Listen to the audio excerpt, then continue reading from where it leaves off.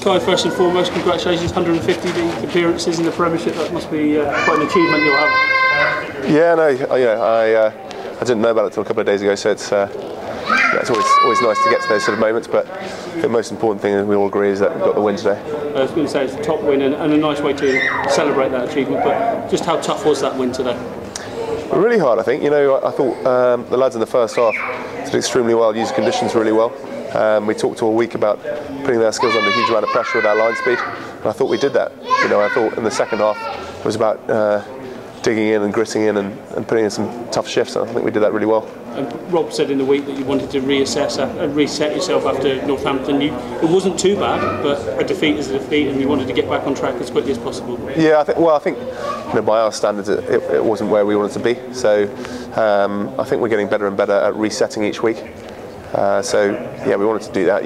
I think when you come off the pitch after a game like that, you want to almost play straight away. So it's good to get back on the field and get a good win in front of our home crowd. 19-0 up at half time. Did you go in thinking was that enough, or?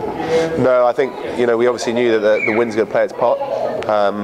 And the worst thing you can do is try and sit on a lead. So we knew we had to play, and we were going to try and play in those conditions. It's kind of got worse as the day went on, really. But I think the ambition was still there to go at them and made life really hard for them.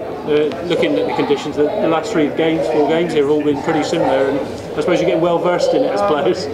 Yeah. We train on the pitch every single day of the week, so we know how to play it. I think a few seasons ago maybe we perhaps wouldn't have been as good as we are in it, but we're getting more comfortable in it, I would say. And the guys thoroughly enjoyed it, and if you can come off and have a good win, it's happy days. 12 months down the line, lessons are clearly being learned from this period last year. Is when the boys came unstuck, wasn't it? And now you're grinding through the results. Yeah, conditions as they are, I think we are constantly learning as a squad. We're constantly trying to evolve, and I think we've got some strong characters in the squad who are doing a really good job. So. It's a big journey for us, and I think certainly going in the right direction. You've been around clubs enough to know, but making a home base a real fortress is key, isn't it? And that's now 14 games here unbeaten. I think Gloucester were the last side to win here almost a year ago. It's big news, isn't it? Yeah, it is. I mean, we love playing here. We love playing in front of our home crowd, and we're really proud of the record we've kind of set. We knew when we lost to Gloucester last year, we really massively underperformed, so we wanted to put that right today. And the boys get excited about playing at home because it's such a good place to play. And the relentless nature of the season, on to Bordeaux next week and Ospreys after that. There's no rest really for you guys.